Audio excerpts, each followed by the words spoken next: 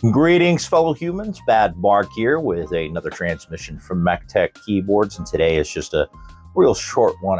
I finally got around to modding my James Donkey A3 75% 3-mode keyboard, and I gotta say, I am liking it.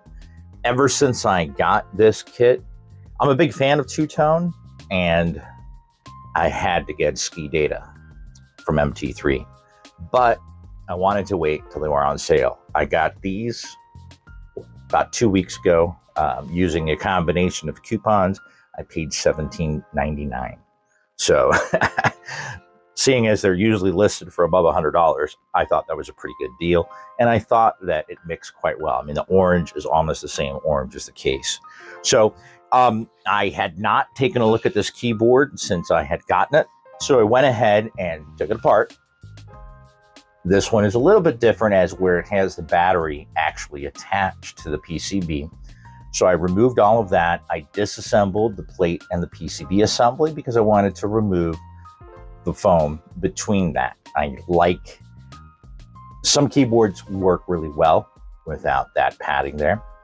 After doing that, I went ahead and did a Tempest tape mod, making sure to cut out for the JST connector holes, as well as the holes where the battery cover, or well, actually the battery cover and the battery are all one. So to ensure that they could clip back together. Flipping over to the PCB, I went ahead and installed some pour-on switch pads. I've become very fond of these. I think it's easier than doing the PE foam.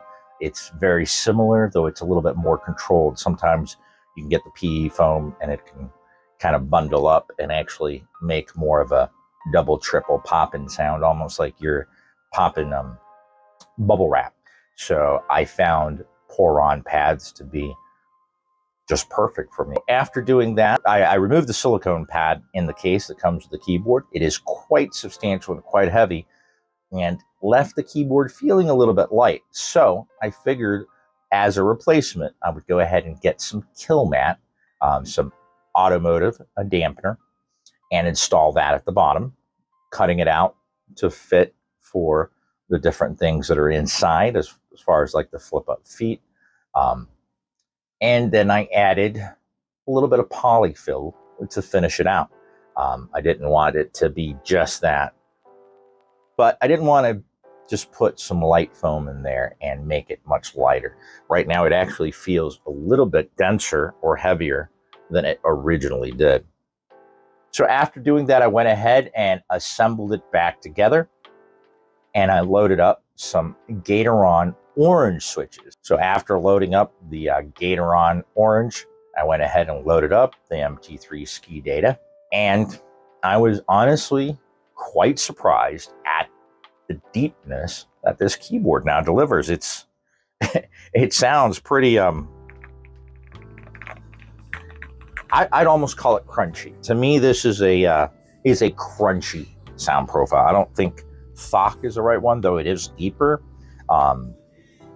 It's almost like the sound of a machine crunching metal, if that if that actually fits. That's just my imagination going. But anyway, I've put this together, and I'm now quite enjoying typing on this keyboard, despite them being linears. Not that I hate linears, I'm just more of a tactile guy for everyday use. But I've been using this keyboard over the last few days, and all I can really say in one word is fun. The sound is enjoyable. Even my wife walked into my office and I was typing, and she's like, "What are you typing on?" And she hardly ever, I mean, she likes keyboards here and there. She knows the difference between a clicky and a tactile and a linear, and she likes poppy or snappy tactiles, switches that push back or that are loud.